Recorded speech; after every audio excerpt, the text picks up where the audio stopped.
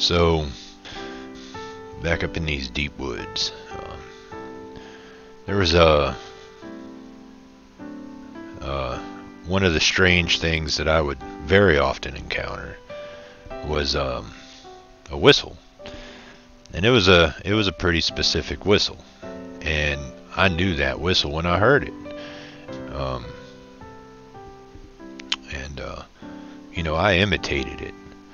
So when I would hear it, I would often whistle back the exact same whistle, and I didn't know if it was a bird or what, but it had you could imitate it with a human whistle, no problem.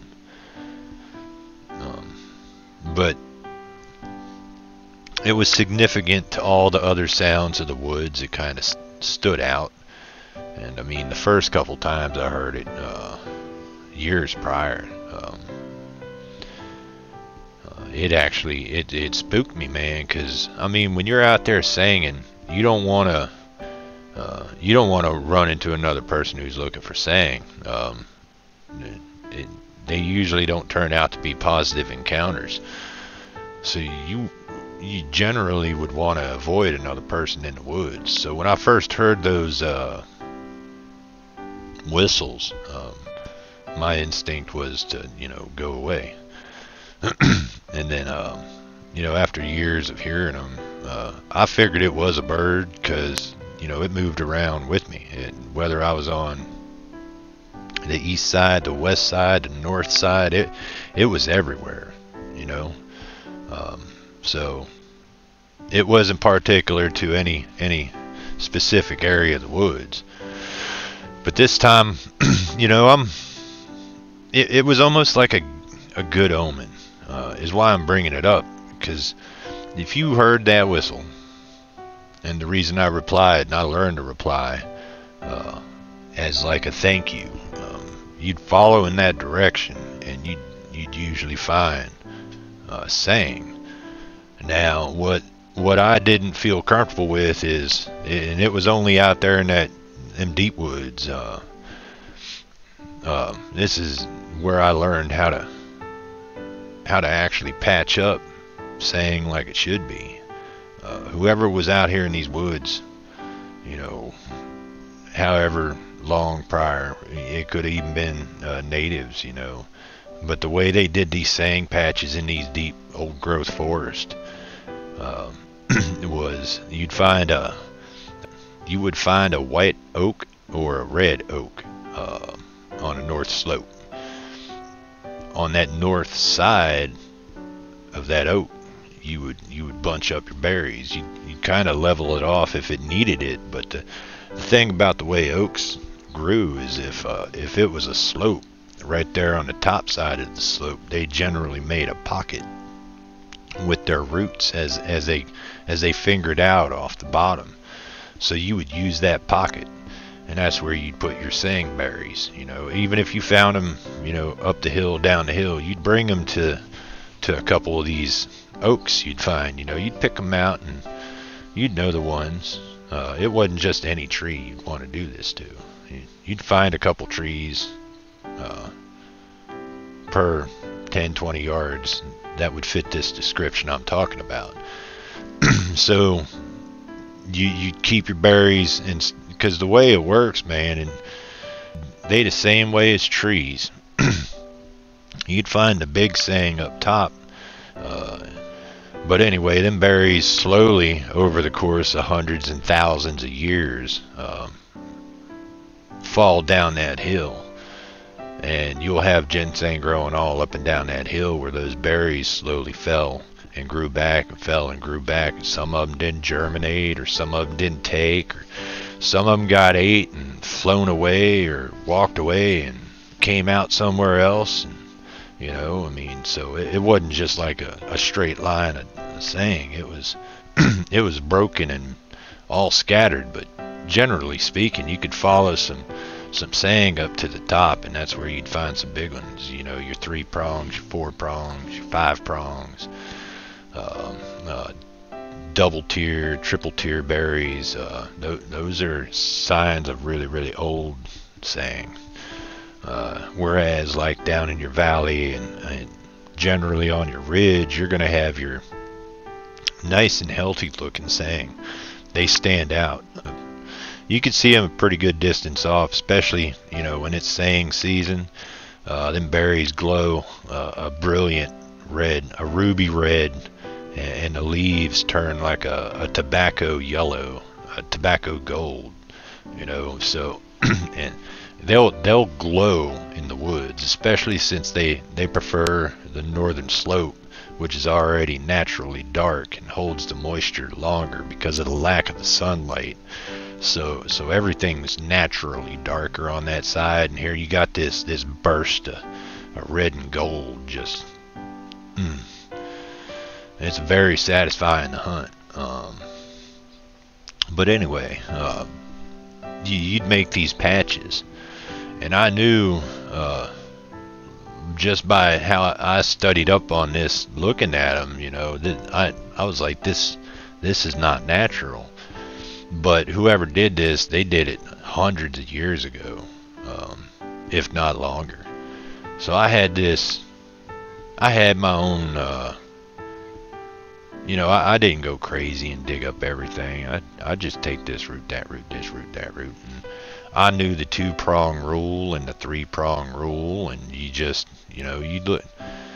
There's people that think that you can make money off that plant, and they'll rip it up, and they won't care about nothing. And that's why that plant's so rare. You know, there's no respect. They just, all they see is green. You know, and that plant's a spiritual plant. That plant is a very special plant, and that plant is revered by multiple cultures who lived in a region that was lucky enough where it could grow, you know. And when they found it, they knew that they had found something like, this is different, you know.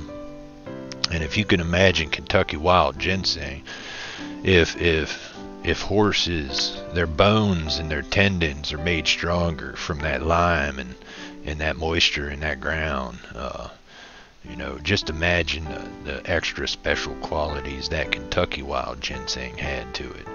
That other places ginseng grew didn't have those magical qualities. That Kentucky steel that you get from that Kentucky earth was embedded in that Kentucky sang. You know what I mean?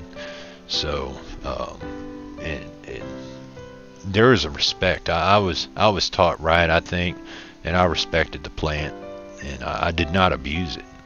So these patches were neat, and I took to the custom that I had found them in, and that's what I did elsewhere, and I made my own patches. You know, I was using that ancient, whoever did that, I used their ancient knowledge to make my own patches. But that whistle generally would draw me towards a lucky patch of sang, you know. But so usually I'm out singing. I'd have my dog Abel. Sometimes I'd have another dog, Ninja. But this was back when it was just Abel. And you know, Walmart bag and a butter knife. I'd started carrying a little spade trowel, because this time of the year is the best time of the year to be digging up. You know, if I come across what I know is an orchid, I've been waiting for it to die back, you know, go dormant, so I can dig it up and bring it home. So I would also carry like a 6-inch digging trowel. It fit perfect in the back pocket. It never really bothered me too much, you know. So we're up in the undiscovered country, pretty good ways, and I'd heard that whistle, and I'd followed it, and you know, sometimes you follow that whistle, you get turned around, man, and before you know it, you'll be way up in them woods. So you kind of had to keep a awareness of where the sunlight was dropping in from, you know what I mean, so you can get out. You want to go opposite of that sun. when it starts getting dark. When it starts getting dark way before sunset in them woods. But anyway, so it led me pretty far in there, and all of a sudden you heard that alpha, the alpha to the pack of the west. He fired up.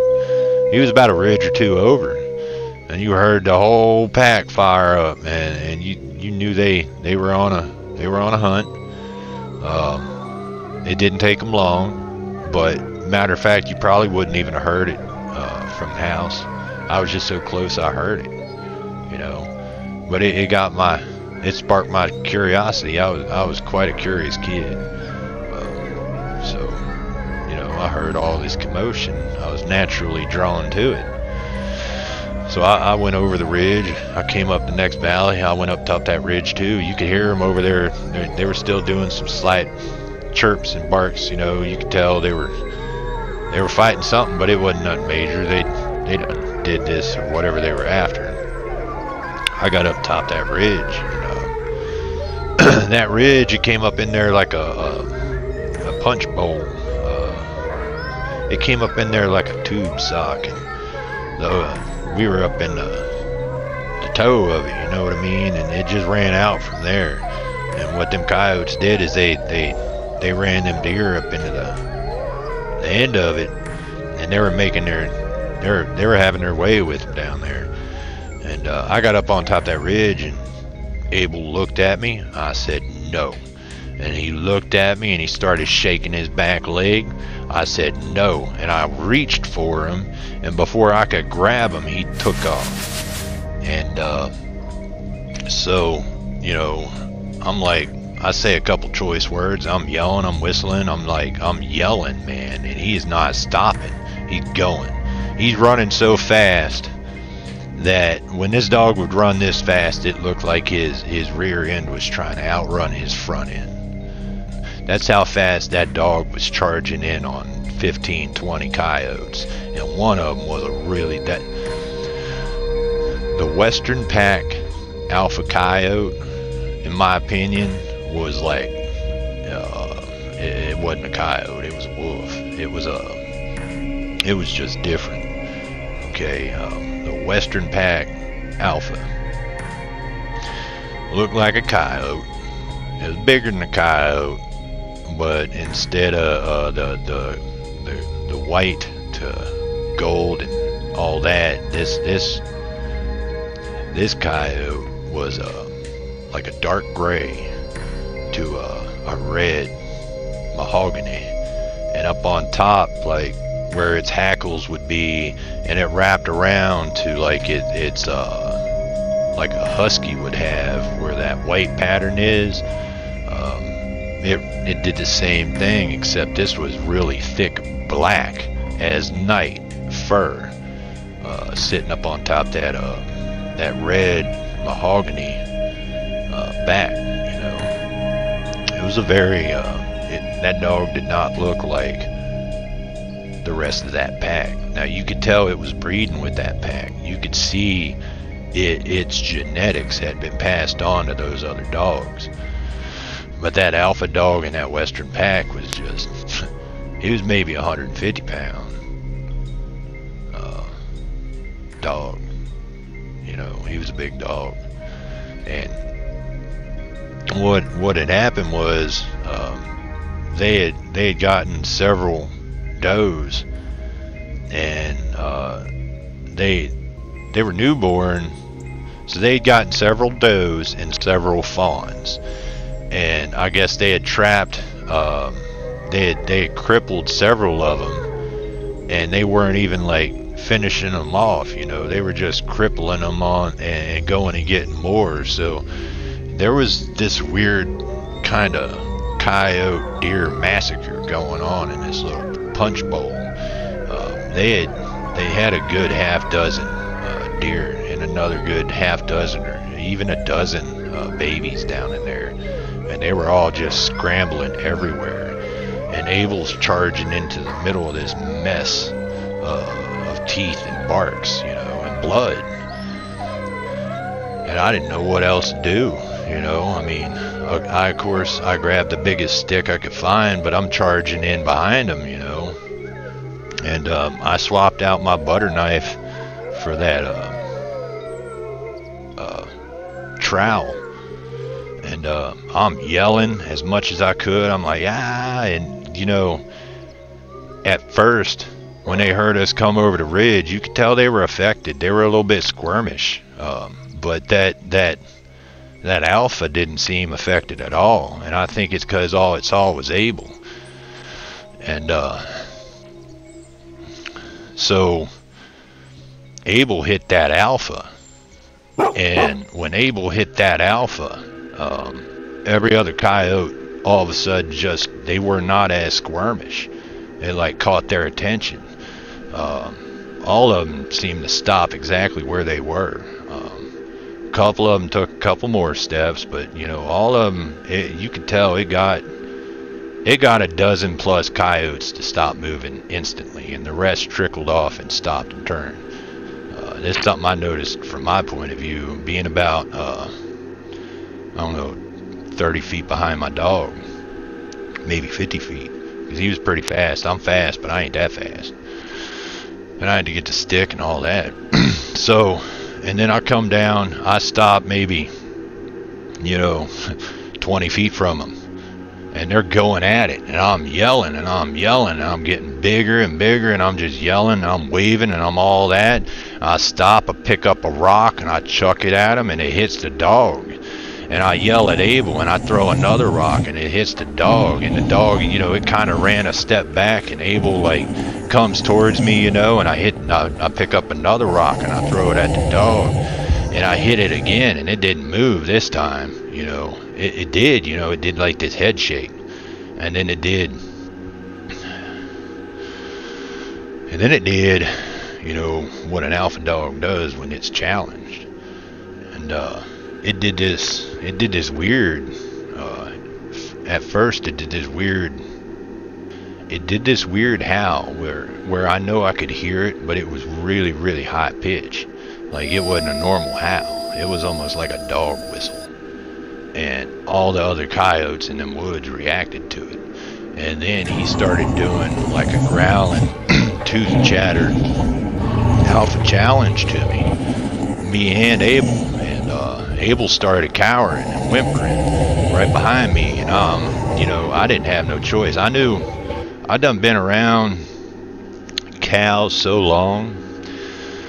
I knew when when an animal is challenging who you are, you as a response as an animal to animal, you stand your ground. I've had it to where the whole earth seemed to be moving towards me because, you know, 3,800 head of cattle. Generally, you would run into anywhere between, you know, 20 to 90 cows in a pack. They ran in their own little pecking order, you know, but 90 cows is about the top of the groups that would run around, and you'd have at least 20 or 30 on the bottom end, you know. So you never really ran into a small herd of cattle. And I've had some of those 90 packs coming straight at me, and I knew, you know, if you run, they will chase, but if you stand, they'll get about 10 feet, sometimes even closer. They'll start slowing down, you know, but they'll walk up to you if you just stand there,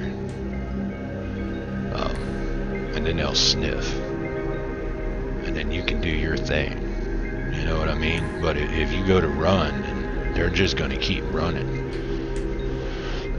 So I had grown accustomed to standing my ground when I'm challenged by any animal, on an animal to animal level. That's what I did. So he's doing his display and I'm doing my display, and you know, I probably looked like a fool. I was hooting and hollering and yelling, and I even started growling and doing this Indian call Cherokee taught me, man. And I'm doing everything I had in my power to sound the biggest I ever did, and it didn't matter to that dog. He kept getting closer and closer and closer, and he huckled down his head. And when he came at me, I swung that. I had about a 5 foot. I had basically a 5 foot long 3x3, and now it was a stick that I had found on the ground, so it wasn't necessarily the strongest thing possible. But when he came at me, I swung that thing as hard as I could, and I came straight across that dog's face, and it knocked the wind out of him, you know. I don't think he was expecting that at all. Now, following up that, I can't get too gruesome, but let's just say I dug that trowel in,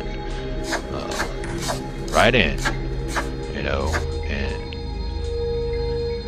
that alpha, I knocked the wind right out of him. I took all the confidence he had. It tucked tail, you know, and you could tell it had been defeated, because it kind of whimpered, tucked tail, walked away, and it no longer had taken like its 3rd or 4th step of defeat. And there goes Abel darting right past me, and he hit that dog with the force of a charging rhino, dude. He knocked that dog through the air with he was locked on, where they lock on. I'm not sure if I can say it in the story or not, but if you know where a dog goes for, that's where he was, and he hit it full force charge, dude, and he knocked that dog down, and he did not let go. That alpha, he tried to call, there was nothing there for him to call through, you know what I mean? It had been crushed. And so Abel made sure that alpha was done, and I got him off of him, you know, and we're kind of in this, you know, when Abel hit that alpha, every other coyote that was standing, they took off. Everything, there was nothing else to see.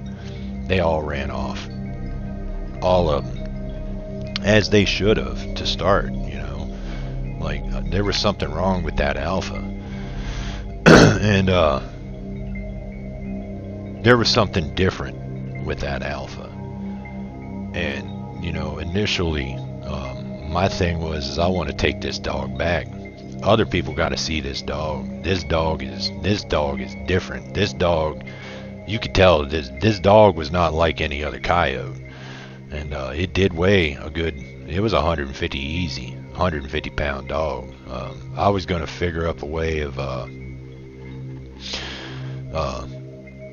fixing up a way to drag it, you know. And just about that time when I stopped to start thinking, it had gotten quiet enough to where I heard something scurrying around, and up to the ridge going back east, you know, trying to crawl out of the valley was this little fawn. You know, it was the only movement. And these coyotes had just slaughtered these coyotes had just eviscerated this entire herd of deer. And I mean, there were scattered does and fawns all through. So that little fella going up the hill, you know, he kind of called my attention as like a very awe moment, you know. And I ran up to him, and what they had done is they clipped him. Well, that's what I was saying. They were going around and like they were wounding these animals and not really finishing them. So I guess they were trying to wound as many as they could, and then eventually they would be able to finish them off and bring them all back or whatever, you know. However, they did that, but they had nipped at the back of this fawn's rear legs, and you know, they'd nipped it up good enough to where it couldn't really walk. So, you know, I approached it. You could tell it was calling, but um, there was no mom there for it, you know, and that kind of got to me. So I figured I'd come back for the coyote, and I gotta get this little guy out of here. And when I first picked him up, you know, I took my shirt off, tied it around my waist. I picked him up. I put him over my shoulders. You know, he was about 70 pounds. He wasn't that bad. 70 pounds. And he started nipping at the back of my head. You know, I kind of tucked my head a little bit and rolled my ear down towards my shoulder and pulled my shoulder up so he couldn't reach my ear. You know, he nipped at my hair a little bit, and then he eventually calmed down, but he kept making that wounded deer call. And I had I'd say about a 4-hour hike to get out of there. I was almost 5 miles in, easy. And so by the time I got back, you know, first off, you know, walking back with a wounded animal call and a predator infested set of the woods, that sucked. So on top of that, you know, I had multiple times where I know I was being followed. You know, I know I was being followed. I just didn't have time for it. That deer was bleeding out, and I had to get back home with it. You know? So I'd gotten about an hour and a half in, and it really did start calming down. It still did its call, but instead of like every 2 or 3 seconds, it was down to maybe once every minute. You know, he still had a good solid pulse. I could feel that. But anyway, I got home, and we had dog cages, and I had put the deer inside one of the dog cages, and it was just before sunset. You know, the sun had touched the horizon, but it hadn't fallen, so it had lit up all pretty colors outside. Everybody was inside eating, you know, so I was kind of late, and they knew it. But I opened the door, and here I'm standing just covered in this deer's blood. But they didn't know that. All they know is here I am. I'm late for dinner. I opened the door, and I'm standing there without a shirt on, coated in blood. You know, so they all looked at me with big eyes, and I was like, "Oh, it's not my blood." You know, and that made them all like take a gasp, like, "Oh no, what the," you know? And it's like, no. I was like, "Come with me," you know. And it was like, I saved this deer. Look, I saved this deer. And I tried explaining everything to them, and they're just like, oh, Mom was going on, and I got in so much trouble, you know, because I shouldn't have been out there and doing the things I was doing, and, you know, coyotes, and how dare you chase them, and what are you talking about, and all these, you know. But they wound up calling the field and wildlife, and they came out there, and, you know, I told them what I encountered, and they penciled it in their little book, and they picked that deer up. You know, they said they might be able to save its life, you know, or they took that deer. And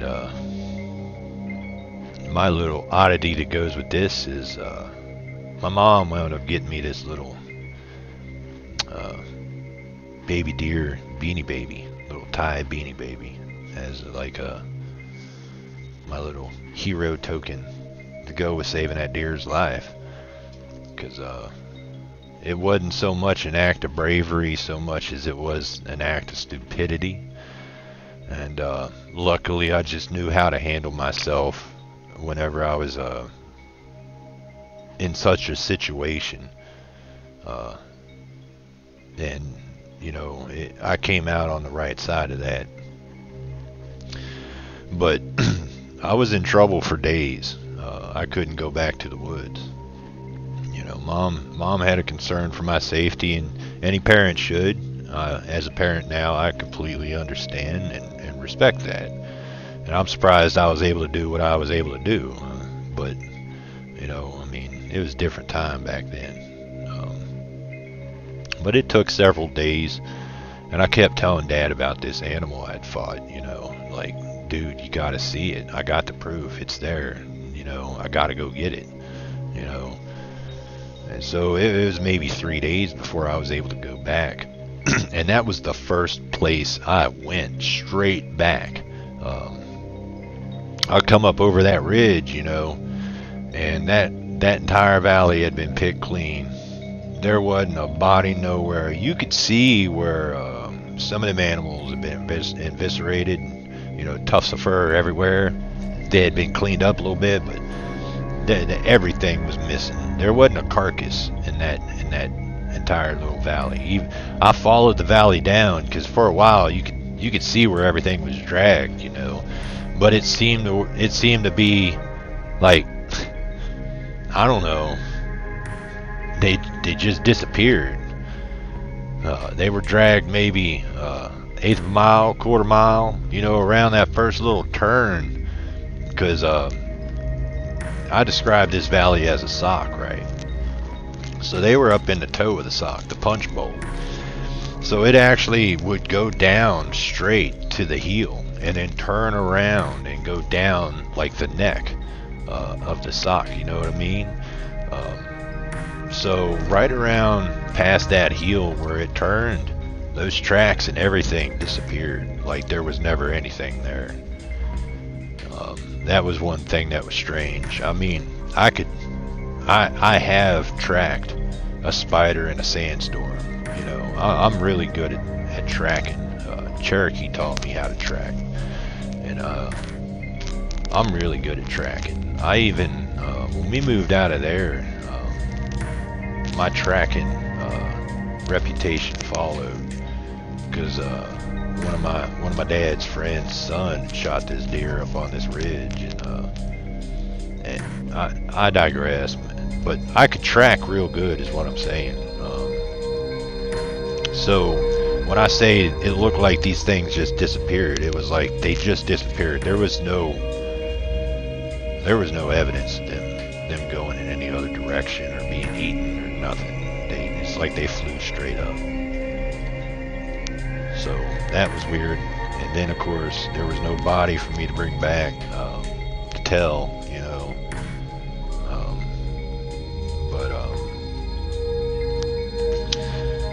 It wasn't you could tell that western pack was still broke up. The following, you know, lunar cycle, when you'd normally you'd go out and you'd hear them everywhere.